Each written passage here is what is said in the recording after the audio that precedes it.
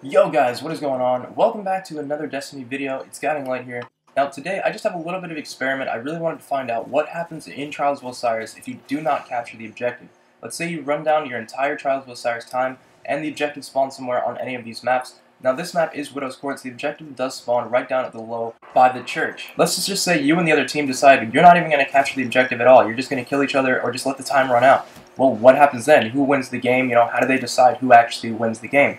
Well, today I wanted to run that test, find out exactly how that happens. So it did take a couple of tries. Now this was a few weeks back on Widow's Court, and I finally found a team that was willing to not capture that objective after it came up. Now they did try to capture it. I just kind of distracted them, took them off the flag a little bit, made it look like I was going to kill them so that they wouldn't capture it, and just let the timer run out. Now it's pretty interesting to see what happens here because it did seem pretty weird at first. Now after watching it back a few times, I did finally figure out what exactly determines who wins the match, depending on who captures the flag. Now, if you don't capture the flag, it does not end in a draw no matter what. One team will always win.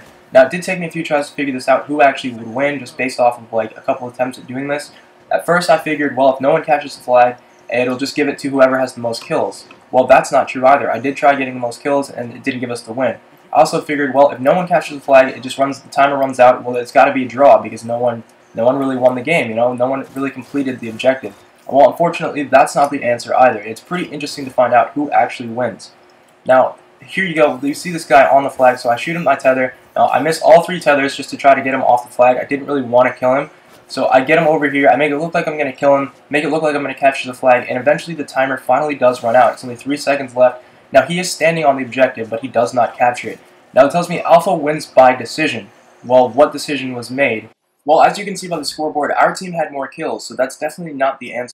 Now, after a few tries of doing this, I did finally figure out the only way to win a game, if you're not going to capture the objective, is it just gives the game to whoever is closest to the objective. So if you're just standing next to the objective, even if you're across the map, but you're still the closest one towards the flag, you are automatically granted the win by decision. So if you're ever in a really sticky situation and you just don't need to capture the flag, but you're going to just sit really close to it, you are guaranteed to win just because you were closest to the objective. Now, honestly, in my opinion, this is a little weird. Honestly, I think it should just be a draw if no one captures the objective. Or it should at least give it to the team that has the most members alive or the most kills. I mean, it's the only thing that really makes sense to me. I'm not really too sure why Bungie decided to just give it to whoever's standing closest. I guess whoever tried the hardest to try to win gets the win. I'm not really too sure why they decided to do this, but let me know what you guys think. Do you think it should just go to whoever has the most kills, or should it just be a draw because no one ever really completed the objective? Let me know in the comments down below. Hopefully you enjoyed this little experiment, and I will see you guys later on today for some trials.